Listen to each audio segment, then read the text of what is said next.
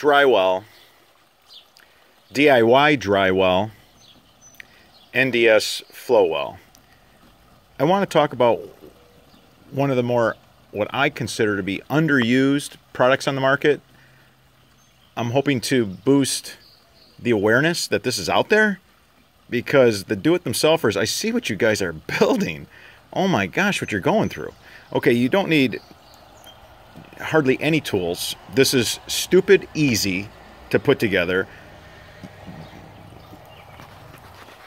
Here in Michigan, we can get these at Menards. If you want to know where to buy these, I think Menards is in 14 states or so, at least now. And they seem to be, I looked online, 90 bucks for a 3-panel and a lid.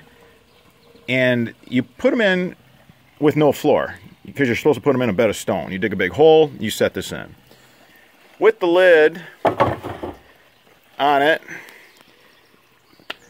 they're given the dimensions of almost 29 inches tall, and it's 2 foot in diameter. What I love about this is you need no tools. 3 panels and the top come in a box. You can bring this home in your car trunk. Take your sump pump line to it. This is an example of what not to do. Dig a hole, put your sump line out in a trench to this hole, fill it full of stone. How are you going to service a sump line? You might have a collapse, you might have a clog. You're pumping groundwater, it's full of minerals. Trust me, the day will come where it needs service. You have to snake it. How are you going to do that? Matter of fact, if it plugs here, you're really done. So that's what I love about this, and it ups your capacity. It holds 50 gallons compared to a hole that'll hold 20 gallons. If you need a bigger system for a dry well, you can gang them together. You know, here's an image of 4 of them.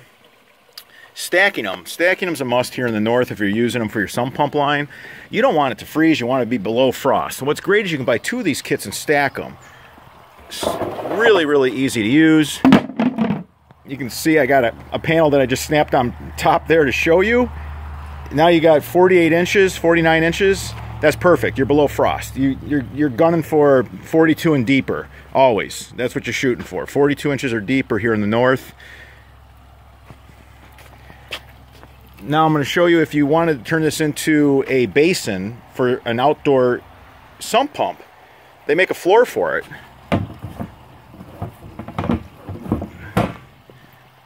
Now you're not going to put it way up. I'm just using this as demonstrational purposes. You can just set it in the bottom. That's how easy it is. There's the floor for it. So, great product. Really easy to work with. Take a block of wood, preferably. Set it on a block of wood. Go ahead and knock out your drainage holes. Knock out any of your inlet or outlet pipe. Oh, always, always, always put an outlet basin on top.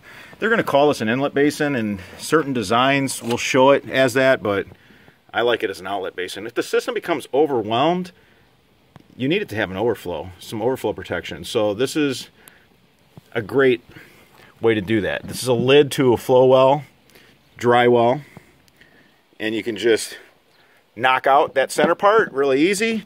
Go ahead and put that basin on top. These run like $25, $35. Again, a very affordable way for a homeowner to do a dry well.